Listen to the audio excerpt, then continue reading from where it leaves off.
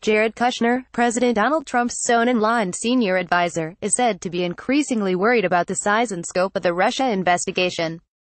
Kushner reportedly asked a friend whether the probe would become big enough to get the president. The investigation has expanded to include whether Trump attempted to obstruct justice when he fired James Comey as FBI director and whether Trump had a role in crafting a misleading statement his son Donald Trump Jr. released about a meeting with a Kremlin-connected lawyer at Trump Tower in June 2016. Kushner is a central figure in both of those events. Jared Kushner, President Donald Trump's senior advisor and son-in-law, is worried about the widening scope of the investigation into Russia's interference in the 2016 U.S. election, Vanity Fair reported on Tuesday.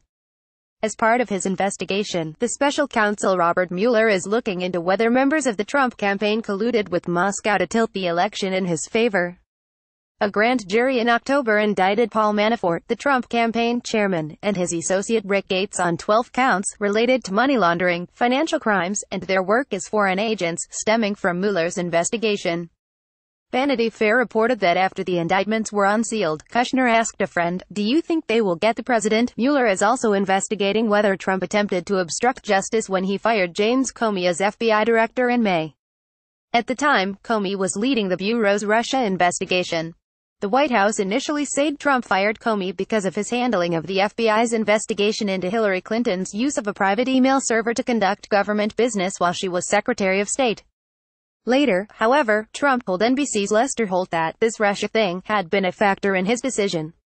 He also told two high-ranking Russian officials in an Oval Office meeting that firing Comey, whom he called a nut job, the day before had taken great pressure off of him, The New York Times reported in May.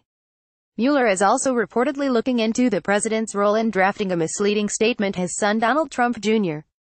issued in response to reports in July that he met with a Kremlin-connected lawyer at Trump Tower in June 2016. The statement had to be amended several times after it emerged that Trump Jr. took the meeting when the publicist setting it up promised him dirt on his father's Democratic challenger, Hillary Clinton, as part of Russia and its government's support for Mr. Trump. Kushner's role takes center stage. Kushner, along with Manafort and Trump Jr., attended the Trump Tower meeting in June 2016, and he pushed for Comey's firing. The Wall Street Journal reported. He was also with Trump at his golf club in Bedminster, New Jersey, during a weekend in early May when Trump put together a draft letter laying out all the reasons he wanted to fire Comey. Though it was never sent, the White House counsel Don McGahn strongly advised against sending it. Trump fired Comey days later. The letter is now in Mueller's possession. Concerns about the Russia investigation and Kushner are not one-sided.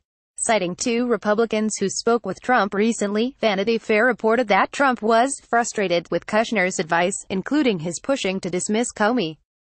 Trump has been pressuring Kushner and Ivanka Trump, the president's daughter who's married to Kushner, to leave Washington, D.C., and return to New York to avoid negative news coverage, one source close to Kushner told Vanity Fair. But it's unlikely he will leave the spotlight anytime soon, particularly as he becomes an increasingly critical figure in the Russia investigation. Cite highlights each day to your inbox. Follow Business Insider Australia on Facebook, Twitter, LinkedIn, and Instagram.